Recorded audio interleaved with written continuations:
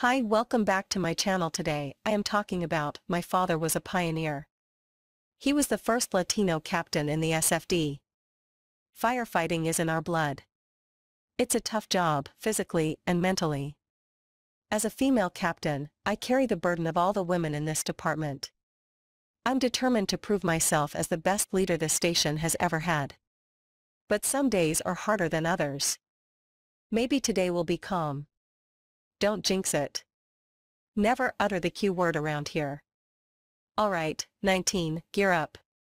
We have a situation. The suspect has a bomb.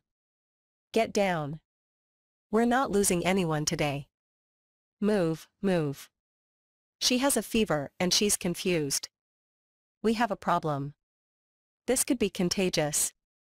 Captain, we need to quarantine this place. Dick and I are over. Now we can finally be together. I'm still up for some fun. I wanted to elope with you. You're the only one I love. But we have a crisis. The budget is tight. They're cutting jobs. I can't afford to lose any of my crew. You're caught between two worlds. You're not just a firefighter. You're a captain.